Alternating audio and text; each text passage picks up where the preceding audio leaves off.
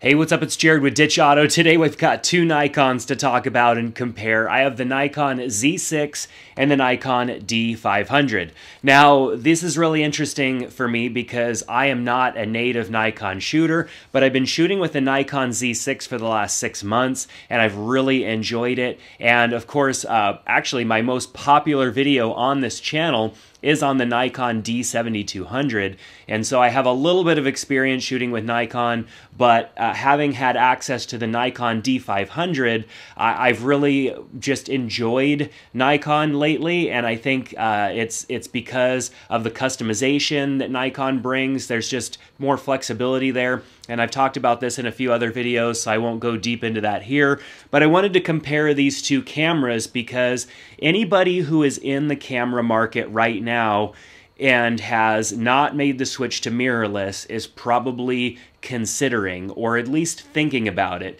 And I know that when I talk to other people about cameras, they're asking me a lot about mirrorless, especially since I've been shooting mirrorless cameras for almost 6 years now. And so the conversation definitely always goes there. But DSLR still holds a really important part in the whole camera ecosystem, and I wanted to talk a little bit today about my experiences with both of these cameras in case you are working on making that choice right now and you want a little bit of extra insight into what the differences are between these two. So they're both excellent cameras, and that's the challenging thing, is that DSLR cameras are still really good. There's a lot of good cameras, and they're still coming out. They're still putting out DSLR cameras, and mirrorless is also a thing. And I know that like some manufacturers like Sony seem to have gone much deeper down the mirrorless road than their DSLRs, and Canon and Nikon are still kind of holding on to both. But depending on what you're most interested in and kind of what you're most comfortable with, you might decide to choose one over the other. So it's really going to come down to that, and I think one of the biggest choices or decisions that I would have to make is if I already had lenses that I had purchased, if I was already well invested into a platform, that might make me choose differently, but we're going to talk a little bit about that today in this video. So what's similar? Well, they're both still CMOS sensors, 14-bit. Despite the fact that this is a mirrorless camera and this is a mirrored DSLR style camera, they both still operate with a CMOS sensor that are 14-bit. And so there's no real difference there as far as the base construction of the sensor. They're both still CMOS. Both of these cameras will support the Nikon full frame. That's the F-mount lenses. Of course, on this particular camera, the D500, there is the crop sensor lenses that are also available for it. Those crop sensor lenses are not going to work on the Z line of cameras, even with the adapter. So you can put full frame lenses right on this D500 easily, no adapter needed, or you can use, of course, lenses that were designed for the crop factor of this camera. Or if you're considering moving over to a Z6, you could still buy the full frame lenses and operate with those.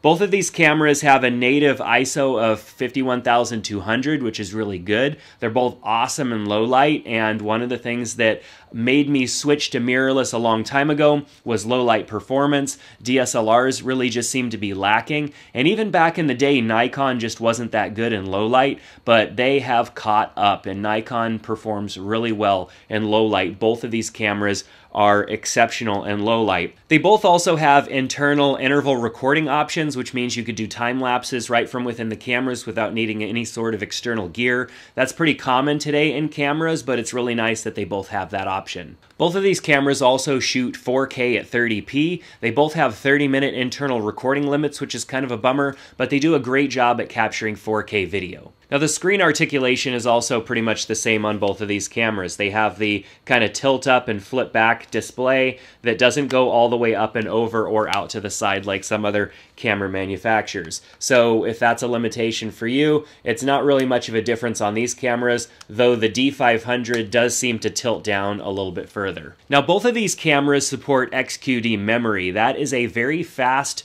form of memory that is starting to come out in some cameras. Nikon seems to be kind of the ones leading the way with that memory in their, this style of camera.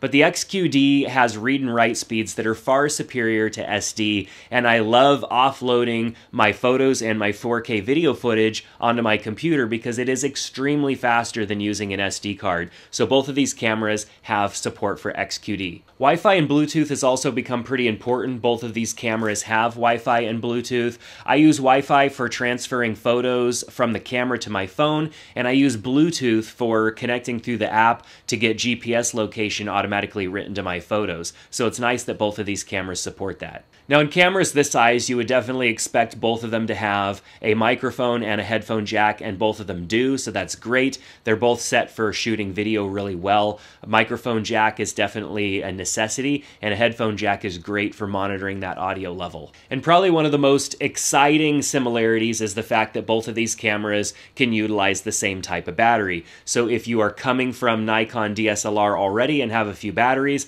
the Nikon Z6 is going to support that, and it's going to be no problem.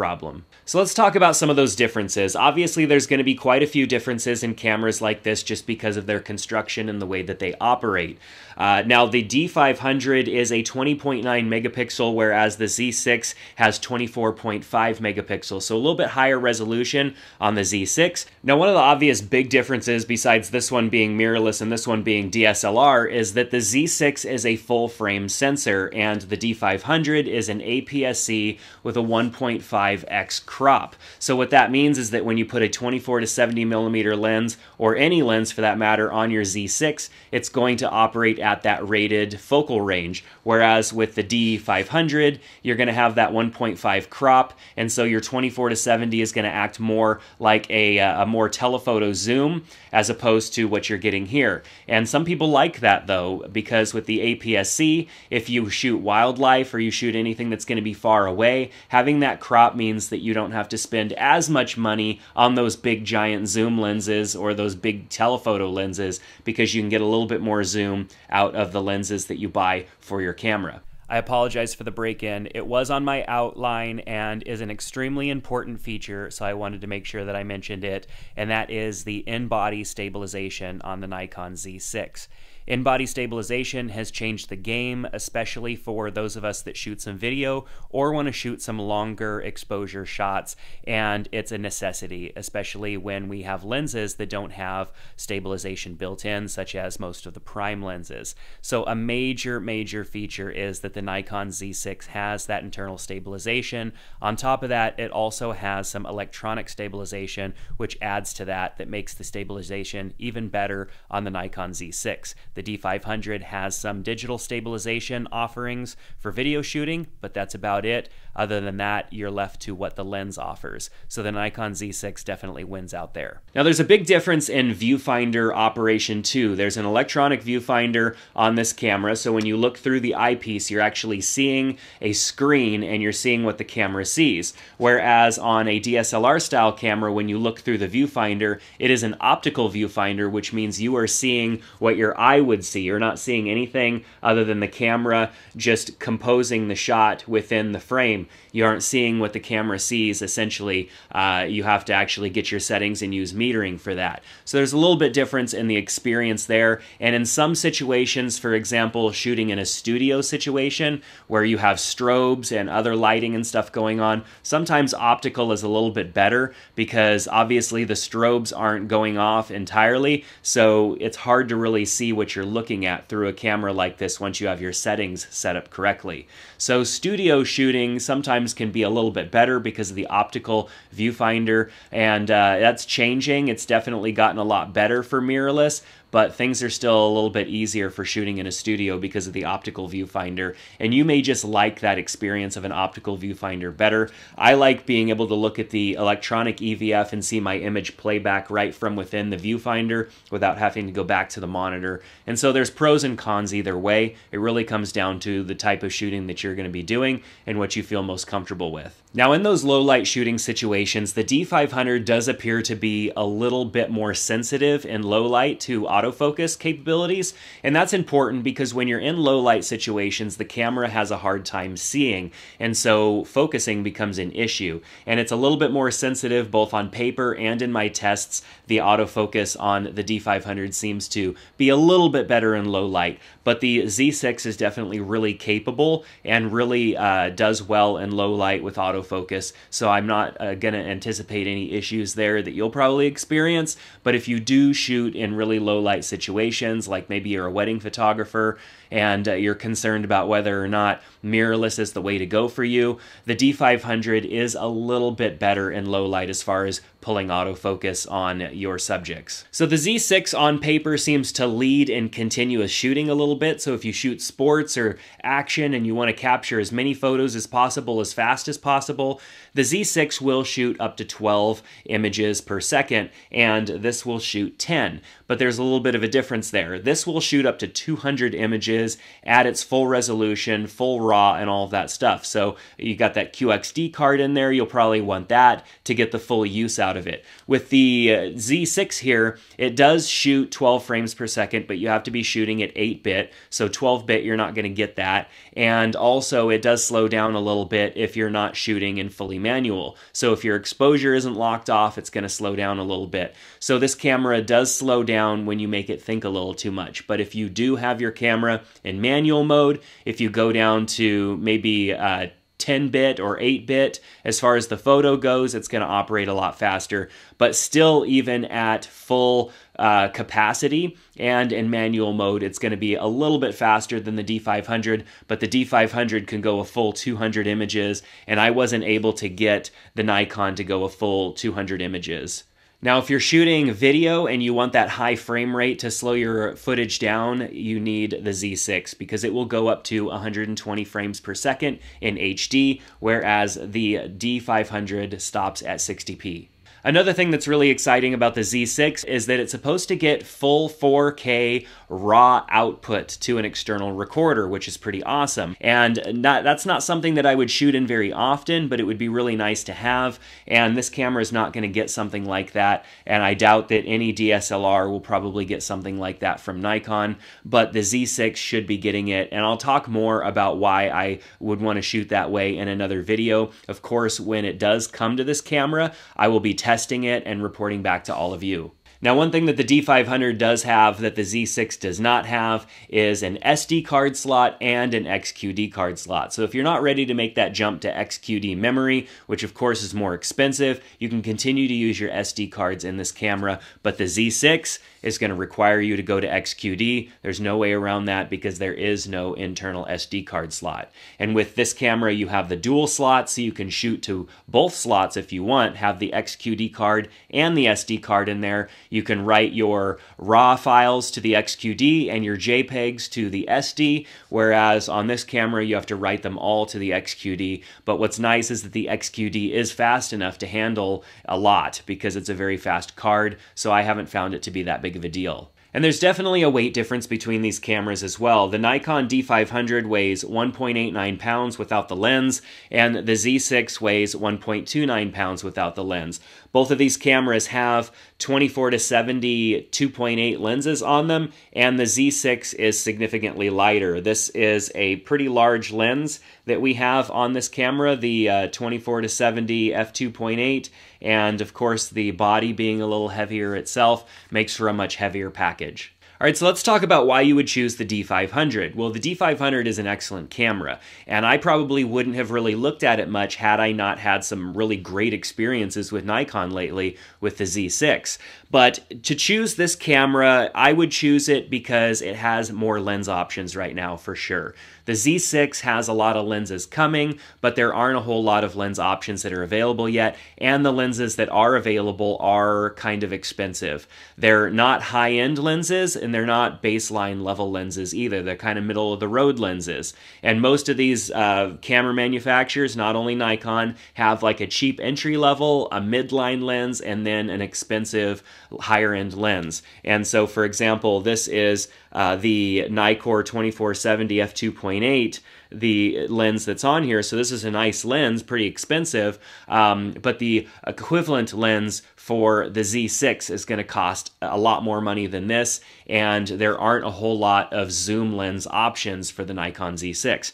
So you choose the D500 if you need to have a variety range of lenses, and then of course if you already have some lenses, and especially if they are crop sensor lenses, so like DX lenses for your Nikon, you're definitely going to want to go with staying with this body type, because like I said at the beginning of the video, the lenses for the DX crop sensor camera are not going to work adapted over to the Z6, so you'd have to get rid of all of your crop sensor lenses. But if you do have full frame lenses, you'll be okay. You can of course adapt those to the Z6, and the adapter actually works really well. The D500 also just has a larger body and more buttons on it, and so if you like that, that's something that you might appreciate about this camera. If you have a bigger hand, the ergonomics of this camera is probably going to feel a little bit better because the Z6 is a little bit smaller. I still really like the ergonomics of the Z6, but the ergonomics of this camera gives me a lot to hold on to. It almost might be a little too much at times, but I love the button layout of the Nikon cameras. I think it's really well thought out, and for somebody who wants to shoot and not worry about looking around for buttons, maybe you want to try and utilize muscle memory to use those buttons and not have to be looking at them all the time, the button layout is really good on this camera. And of course, with all the buttons along the left-hand side, which the reason that the Nikon DSLR cameras have so many buttons is because when you are reviewing your image, you do have to look at the back of the display, and so having buttons over on this side is fine. Obviously, you're not typically shooting in this way. Another couple of buttons that I really like is the little button here with a switch on the side that lets you go between autofocus and manual. And then there's a button in the middle that you can hold down and switch between autofocus modes, which I love. It's great placement because I'm holding my camera like this and my thumb is right there. I thought about this the other day. I guarantee that Nikon people are the only people who only hold their camera this way. You know, sometimes you see somebody holding a camera this way and it just drives me up the wall. But a Nikon user will hold the camera this way because there's actual buttons down here. And I thought that was just a fun observation that I had, or maybe it was funny to me, but anyways. So more people also are still using Nikon DSLR over Nikon mirrorless. Even though the mirrorless movement is well underway, for Nikon it's still a relatively new thing, and most Nikon shooters are still shooting DSLR. So if you have a lot of friends or people in your community that you're going to be around and doing photography with are Nikon DSLR shooters, you may consider going with a Nikon DSLR like the D500 over mirrorless, because you'll have more community there. If you show up with the mirrorless, you know, you may or may not be able to get too much help from people because the system may be a little confusing to them.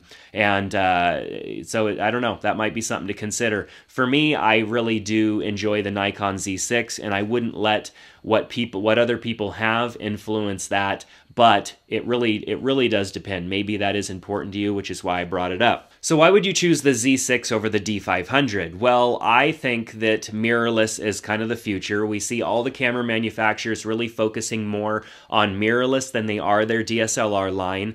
The DSLR cameras only get updated every few years, whereas the mirrorless, there are so many technological changes happening. They're coming out with new versions all the time, and they just keep getting better and better each year. Now, the new lens technology that they're actually coming out with for this line of cameras is really good, and I've had a lot of experience with 24 to 70 millimeter lenses, all the way back from my days of shooting Canon DSLR to the Sony lenses and now the Nikon lenses, and this lens is a top-notch 24 to 70 millimeter lens. It is not cheap though, and that is one of the things that is a big consideration here. It isn't the only 24 to 70 millimeter lens that they have for this camera, as they also have an f4 model as well that is kind of the kit lens for this camera, which is actually a really good lens. The only reason that I have this f2.8 on here is because I have access to it. It's a fantastic lens, and I would rather shoot with it than the f4. But the f4 is an amazing lens, and if you check out some of my other videos on the Z6,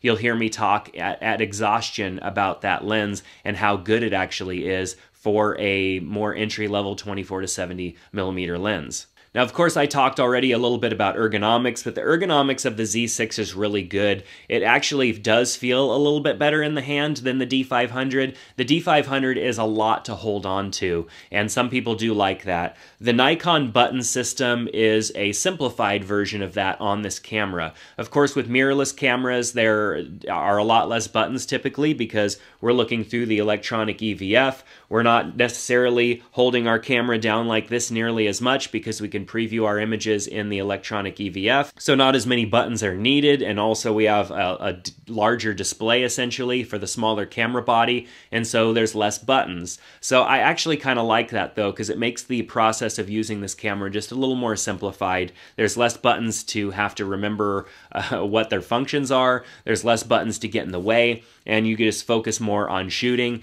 And of course, all the buttons that are just super useful and that I would use 99.9% of the time are on the top upper half of the back of the camera and on the top of the camera.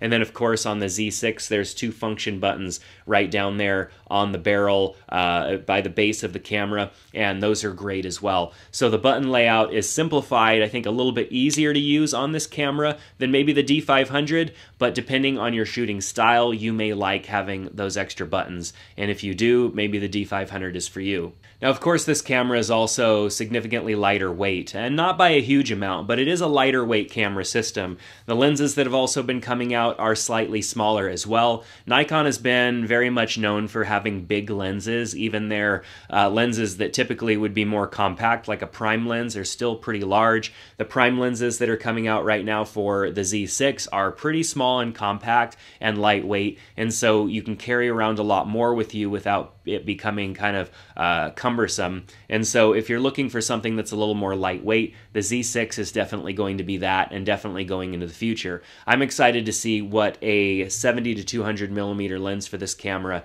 is going to look and feel like when it does finally come out. So let's talk about my closing thoughts on these two cameras. Now, Nikon just of itself has definitely changed in my perspective so much over the last 6 months as I've spent a lot of time with the Z6. And of course that has opened me up to wanting to try more of the DSLRs as well. And so I've just really been impressed with what Nikon has been doing. Even though it seems maybe they've been sitting on their hands at times, they've definitely been working at producing the best of what they can, and the Nikon Z6 is definitely a result of that. Now their DSLR cameras like the D500 and some of these other cameras seem to have a little bit longer of a shelf life. They put out a great camera that kind of holds the test of time, and you can utilize that camera for several years without worrying about another version coming out. So if you are more adverse to FOMO and fear of missing out, you're definitely going to want to go DSLR, because even though the D500 is a couple years old, that camera still has really good specs and performs really well,